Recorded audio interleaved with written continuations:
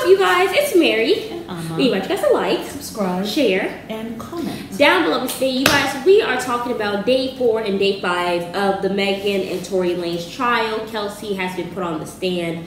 Apparently, I guess the prosecutors had asked the judge if they could play the 80-minute statement that she had put out there in September after the shooting had happened. Mm-hmm. At first, the judge actually rejected it because I guess they're only playing small clips. So they decided to play the whole full 80-minute tape because the judge gave them clearance to go ahead and do that. Since she was not coming with information. I think she shot herself in the foot. That she was trying to help Wayne get off. I think that because now they're going to play that whole September thing. And apparently she was very clear about all that had happened. We're going to get into that, then I want to get into something that Megan has said at the end of this. Okay. But apparently, according to the reports, they kind of stated everything. I felt like the statement basically corroborated what Megan had already told everybody, especially the whole Gayle King interview or whatever. I think the only thing they hadn't talked about was the dance bitch. Okay. I hadn't seen that one.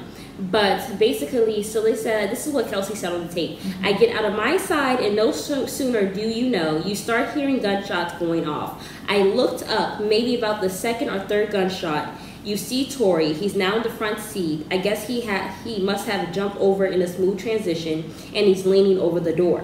He's shooting over the top of the door. He was leaning over the front passenger door, and he was shooting the gun. Megan was walking away when this happened, but by the third or fourth shot, she was facing toward us, and I would describe it as like a deer in headlights look. Wow. So that was part of it, and then... Oh, mind you, this fool is bringing his child to court again. But that's besides the point. But then they asked her, was it in Megan's direction? Yeah. And Kelsey said, definitely in her direction. Yeah, definitely in her direction. She described fearing for her life. Yes, it asked, was it in Megan's direction? Kelsey said, definitely in her direction, yes. And then they said, she described fearing for her life as Torey pulled on her hair and neck. Because it was really hard. Kelsey is doing all the talking. The DAs were barely saying anything. But I guess what happened was after he had shot Megan, Kelsey was going to go help her, and he decided to assault her by pulling her hair and grabbing on her neck and trying to. Kelsey. Torey. Oh, Torey. So she was trying to get out of the car? She was already getting out of the car when he started shooting. And then she started walking towards Megan to help her when he decided to come and assault her. Because by then, Megan was bleeding. Yes, and stuff like that. Wow. Yes. So he now pulls her hair. Yes, pulls her down, pulls her hair in her neck and pulls her down to the ground. And that's what happened. That's where I was. Does he hit her? I think so. Cause I think they said he had punched her or something. So when she went to the police, did she have bruises or anything? Yeah, they showed her missing nail and stuff like that. Wow. I don't know if they took pictures or not. Okay. But Kelsey talks about getting back into the Escalade with Megan, I guess after the shooting. Okay. And says we didn't have a pushback about getting in the car and didn't even consider calling 911. LAPD officers pulled them over at gunpoint a minute later. And Kelsey was jailed and Meg was handcuffed in the ambulance. So he apparently was able to get Torey was jailed. No, Kelsey was jailed. I'm sure Kelsey also went to jail, and Torey, they arrested him. Yes. Okay. And Megan was handcuffed to an ambulance. So my thing is, I guess I'm shocked that they got back in the car after you have just shot me. But I guess that's probably when he started doing his begging and his pleading. Right. And probably tried to convince him to get back in the car. Yeah. The fact that Kelsey said they had not even considered calling 911, black woman syndrome. Okay? Right. Let's protect the black man. Yeah. So did she, what was I thinking? There's some crazy stuff. I would have reported his ass. I don't care. Listen, call me a snitch, call me whatever. You going to jail, buddy. You're going down. I don't care what happened. Did she send that, what is it? Did she send the text to the security? Yeah, she did. When did she do that? When she was in the car? I guess this probably might have happened after Torey. I don't know. I don't want to give false, allegedly. I don't know. Everything's allegedly. Maybe after they got in the car, then she said, let me put this phone and contact them quickly. Help. Because apparently it wasn't Megan's car. They were in Torey Lane's car, and it was his driver. So she didn't have her security with her, for real, for real. Now, I wonder if the driver has been paid off, and how is he going to be? Why aren't we talking about the driver? Where the hell is the driver? Because you have Kelsey here who has probably been bribed or threatened, who is going back and forth like a sinner in church. And all of a sudden, you can't remember stuff. I'm so happy they played the 80-minute tape or whatever. But there's some incrimination as well. But they said the DNA. They said that his DNA, the prosecutors said that his DNA was inconclusive on the gun. But the defense said that there was no male DNA on it. They said, matter of fact, it was a woman's DNA. That was on the gun? Yes. Okay. So my thing is, I guess they said they also had not tested Kelsey at the time to see if it was her DNA or not. Okay. But my thing is, I don't, you said maybe he whipped out gloves or something. I feel like the defense is lying. I think it was inconclusive DNA. That's what I'm most likely thinking. If he did whip out the gloves. There are two things that I'm wondering now. Did the police do a thorough search of the car?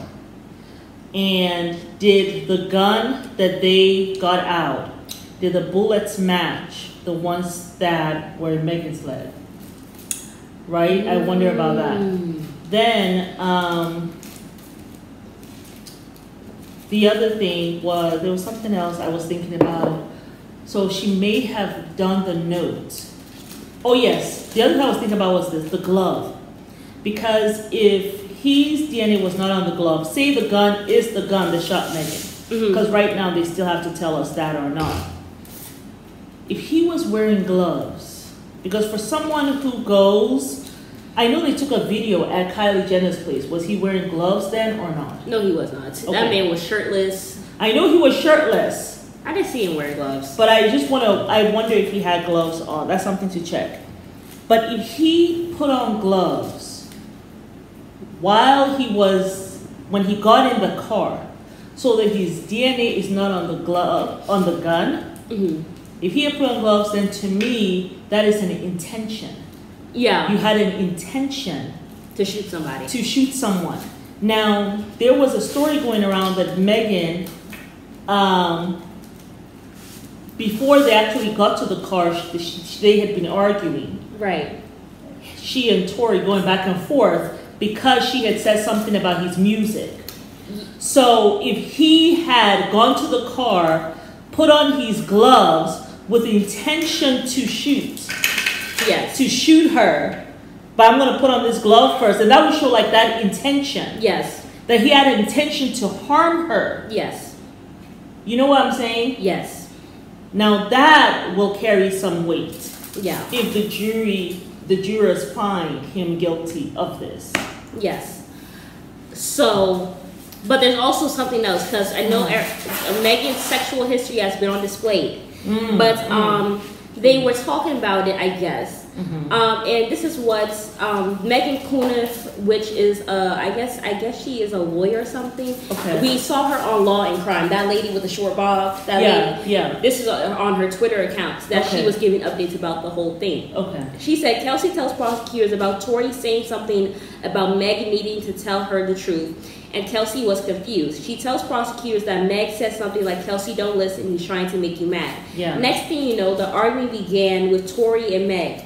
Torey calls Meg the B word and bitches and hoes, basically. Okay. And Kelsey told prosecutors, "I stepped in and I said, you know, you're not going to talk to my friend like that." Right. And then Kelsey also told prosecutors, "Honestly, when I argue, I just kind of say things that are hurtful too." Yeah. She talked about Lanez threatening to shoot her, saying she told him, "If you shoot me, you shoot me. I guess it's my time to go." And the argument turned to artsy. Okay. So, but apparently she had also said that when they were arguing in the car, she said it really had nothing to do with she actually didn't even mention the sexual history. She said the reason why Meg and Torey were arguing was because of an argument that they were having about his music and how I guess Megan had said he's washed up. Okay. So that goes back to corroborate Megan's story. The original statement she had in September. That's what I'm thinking. Okay. Because right now she's been bribed or threatened. She needs to be off the stand. Like she's useless at this point.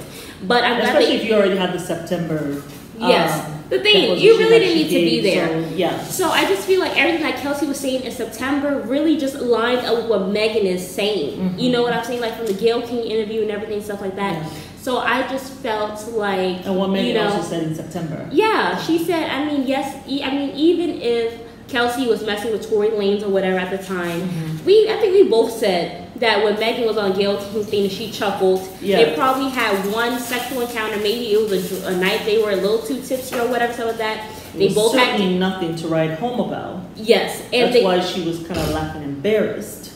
I mean, if you see that picture of him with his hands up like this behind her, I mean, the man has Napoleon syndrome. Yeah. He was there putting his little weenie on her bottom or whatever, stuff like that. But I just feel, and I mean, she was just like, And then, like, after it, you saw a photo of them laughing, walking away, kind of like in a joking thing or whatever. Yeah. But they had connected over their moms both dying. Yeah. Mind you, Megan is an only child. Her mom and her father are dead. Yeah. And she's hanging around these people who really don't wish her well. I doubt she has any, like, serious, intimate family immediate family that really loves her and are there for her. So she's here making all these bad decisions. Yeah. And she's here connecting with a man who is illogical. Like, this man has beat up August Alsina. August Alsina was in an elevator all bloody, like in the corner, sitting on the floor. So he still has to solve that case. Then he went and beat up that Love and Hip Hop star named Prince. He went and paid him off, so they settled it out of court. But this is somebody who is known to be violent. And we all know how short men sometimes have that Napoleon syndrome. Short men who are insecure. You know what I'm saying? But that's just my whole thing about it. I just feel like Kelsey's lying. She's not reliable. I feel like the statement she made in September is truthful. I feel like the whole gun thing, I think is inconclusive. I think they have probably paid the defense to try to say that there's no male DNA on it at all. But I don't believe that. I think it's just inconclusive. Because they said it's inconclusive and they said there's no male DNA. Yeah. How they didn't get DNA on it, I'm not sure how. The defense really doesn't have to give anything to the prosecutor because it's the prosecutor's case. They're the ones who have to prove beyond a shadow of a doubt that Tory Lanez is guilty. Yeah. So they don't have to be forthcoming about nothing. You know, they really don't. And I mean, also that whole thing, do you promise not to lie under oath? There's no way you can prove that person not going to lie under oath. Well, unless there's evidence to prove that they're lying. I mean, but then the thing is, though, if they find that you did lie under oath, you go into jail, buddy. Problem. Clank, clank. But you were saying something that Megan was saying that she didn't. Yes, let's talk about this statement, which I am actually quite disgusted by. Megan talked about her boyfriend, Partisan Fontaine. I never knew. Not been. You said I have not seen him at the trial. I have not seen him go in with her. Let us know. Yes. I haven't seen any. No, I have not seen him at all. So I don't know what's going on there. But it seemed like they had broken up a couple of times because there was like a couple of times that she had deleted all of his pictures from her stuff. Okay. Or whatever. And they've been dating for 2 years. And she had also stated on their 2nd year anniversary that somebody saw a ring on her finger. She said, no, we are not engaged yet. But thank you guys for hoping or wishing for that or whatever. Oh, okay. So that's my thing. I don't know about that whole relationship. I really did not know Partisan until he was with Megan. Yeah. I knew he had one song, I think, and I remember saying that man is fine. Too? No, he's a rapper. Oh boy. I remember saying that he is fine when he had that song out with Cardi, but that was literally it. I never remember the guy's name. It was only when I found out that he was with Megan that I started listening to his music. Okay. But she was talking about him, and she was on the stand or whatever, and talking about this whole incident. And she says, I feel disgusted. I feel dirty. My own party, is embarrassed. Megan said of Fontaine having to see the continued coverage of her sexual history. She said, in an effort to avoid talking about the alleged shooting, I can't even be happy. I don't want to talk to friends or family. I don't want to live, she said, loud but emotional. I wish he had just shot and killed me if I had to go through this torture. You're embarrassed? That's what I want. You're embarrassed? You're embarrassed about her sexual history? Don't you have a baby mother? Like, don't you have kids outside of... Yes. Oh, don't you have kids outside of Megan? Megan doesn't even have a child. This is this is how I know this man ain't shit. No. He is not her partner. No. She is still in this place in her life where she's letting in people that really don't mean her well. No. But she's in this world alone. She has no family. She has nobody. She's with this dustball of a man who I know is worth half of what she is. Yeah. And you're here talking about you're embarrassed because you have to hear the sexual history. So now you're not even going to court. You're embarrassed? Yeah. If this is a woman that you love, you as a man put on your big draws. Yes. You take your cojones. Yes. You go, you support your woman, Yeah. and you're there for her. Yeah. You love her. You respect her. You're there for her. She could have died. Exactly. That doesn't matter to you. You're worried about her sexual history being out there. She is Megan Thee Stallion. She mostly talks about sex. So now you're embarrassed about sexual history with some oompa loompa. That's what you're worried about? What? He's trying to find that box to put her in, like, so that she can be grateful when he's acting the fool or when he's cheating. He can say, baby, I've been having a problem with your sexual history. The bottom line is this. Megan is a huge star. She's a Grammy winner. Three-time Grammy, right? Yes. And everyone knows, like, if she is going out with somebody, having sex with someone or whatever, the world knows. Everyone knows. So it's not like you do not know about Megan and who she has been with before you met her. You know what I'm saying? And obviously, you also have a sexual history because you have a baby mama.